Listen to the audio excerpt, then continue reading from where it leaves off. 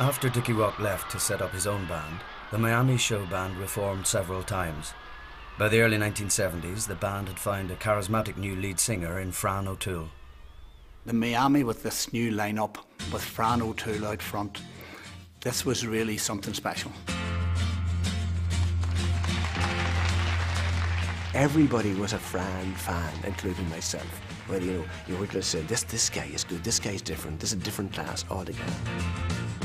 I didn't even know your name. I didn't care 'cause I was searching. Fran appealed a lot to the young audience because he was a good-looking guy, great voice, nice personality, and he was the women really loved him. I was jealous. I tried so many times before.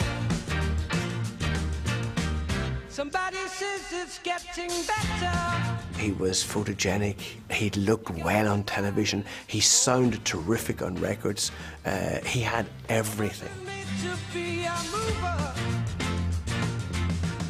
Everybody loved Fran, you go into the halls and the tea ladies were, running up to give Fran an extra sticky bun or something like that there. He just attracted people to him.